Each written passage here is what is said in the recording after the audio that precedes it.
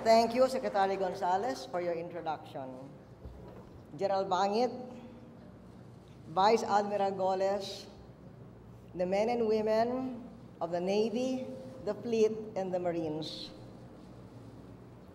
our awardees, ladies and gentlemen, mabuhay ang lahat ng kasapi ng hukbong dagat ng Pilipinas at maligayang anibersaryo.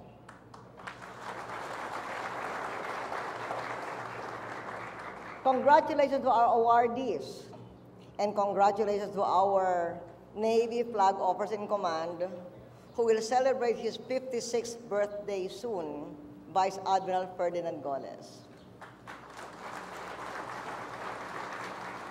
Congratulations also to all his predecessors as Philippine Navy FOIC, especially those who served since 2001.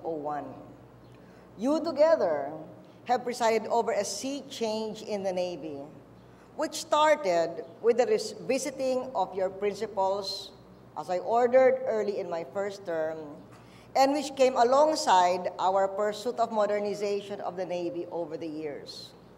The reforms in the Navy, and indeed in the entire AFP, resulted in re-energized personnel using better weapons and facilities.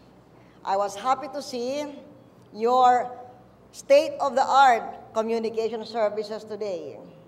I was happy to see the equipment that you have put together, some of them that you have fashioned yourselves in order to save our people from the disasters of the past and disasters yet to come because of climate change. I am happy to see what you have done with what other countries have helped us in naval assets. And I recall with gratification how we were able to provide all kinds of needed naval assets, from the Cyclone, which the U.S. government gave us during my first official visit in 2001, up to the rubber boats and now your new material boats, which you need not only for rescue, but for your battles in the many rivers and seaways of our archipelago. I cannot forget how we were so frustrated by the fact that the enemy would have faster boats than we. And it was because we were concentrating our purchases on the bigger boats and forgetting, or not forgetting, but realizing the need for the smaller boats in the waterways. But we were hampered because the procedure for buying a small rubber boat of ₱1 million or less was the same procedure as for buying one of the big BRPs. So when I was acting Secretary of National Defense, I decentralized the procurement of assets of ₱1 million or less to our field commanders, precisely so that you can buy those smaller but faster aircraft, or seacraft that can defeat our enemies. Now we have a trimmer, yet meaner Philippine Navy, Philippine Fleet, and Philippine Marines, capable of doing battle against enemies of the state, as well as against poverty and against natural disasters, which, as I said, will be coming in greater frequency and intensity with climate change. Our Navy's achievements make me proud to have been your Commander-in-Chief. You have shown that the Navy can well defend our people's rights and liberty against all manner of modern-day threats, whether homegrown like Abu Sabaya or offshore like the poachers that try to raid our seas off the shores of Palawan. That battle, which resulted in the fall of Abu Sabaya, was spectacular. In fact, it has found its way into the annals of U.S. doctrine. So congratulations for that.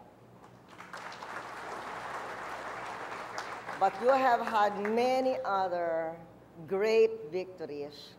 Some of them participated in by some of our awardees today, in Basilan, in Mantanguli, in Palawan, which someday will become one of our premier tourist attractions. But first, we need you there to rid that island of the enemies of the state. And there is your Coast Watch, together with the U.S., and also your joint patrols, together with our neighbors in Southeast Asia.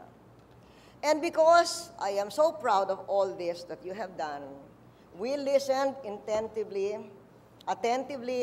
to the plans and visions of Admiral Goles, even as he talked about his accomplishment. And I would like to say on this your anniversary that I am very supportive of the intention of the Navy to procure your multi-role vessels.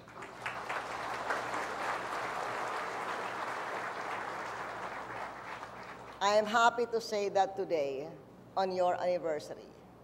This is a great day for the Navy. And yesterday was a great day for our nation. The votes are coming in, and the election was free, fair, and open. Our democracy is strengthened by the power of the ordinary Filipinos who exercise their constitutional right to vote to shape the direction of our nation. The new electronic voting was a great leap forward for ensuring a smooth and protected vote. I would like to think that it was a fulfillment of the automation that we pushed for from the start of our presidency. Since my first State of the Nation address in 2001, I have asked Congress to finance the full computerization of elections. In the acronym Beat the Odds, which summarizes our 10-point medium-term agenda, the A in the Beat the Odds stands for automating our electoral process. We made it one of the top 10 goals of our agenda because it is vital to national harmony. So to all who made automation a reality and a success, congratulations.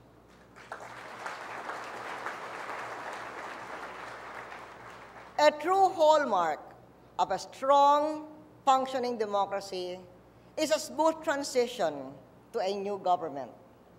As Admiral Goles will transition to a new leader of the Navy, so does the entire government soon. The people deserve to have their new leaders and old leaders put aside politics and focus on the future and the business of governing. So I call on the Navy and everyone else in our government, let us do everything in our power to make sure the new government has the benefit from day one of a strong, stable government